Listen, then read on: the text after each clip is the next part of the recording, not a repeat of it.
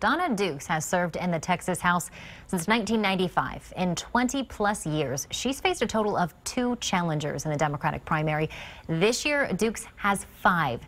District 46 covers East Austin and eastern Travis County. And so far, things are not going Dukes' way. She is way behind. Kylie McGivern is tracking that race for us tonight.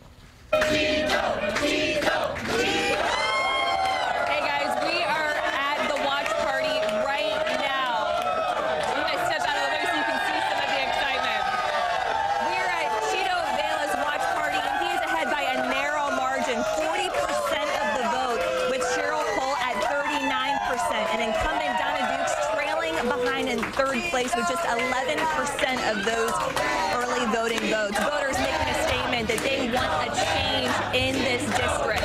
A bit of background here. Dawnna is an immigration attorney and a workers' right advocate who used to serve as a City of Austin planning commissioner. His mission, criminal justice and school finance reform, immigration rights, and health insurance, just to name a few. Now, Cheryl Cole is an accountant and attorney who is Austin's former mayor pro tem. She advocates that is for public school funding, affordable and accessible health care, and helping formerly incarcerated people reintegrate back into society.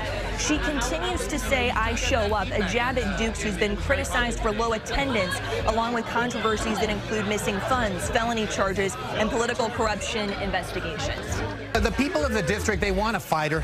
They want a Democrat that will be an advocate, that will not be afraid, that will be bold. That's who I want to be. That's who I am. Whether we're talking about the gay community, the young community, the education community, we need someone with experience in those areas. Now, keep in mind, if a candidate does not receive more than 50% of the vote, this will go into a runoff on May 22nd. We have also reached out to Dukes for comment, but have not yet heard back. Sydney, back to you.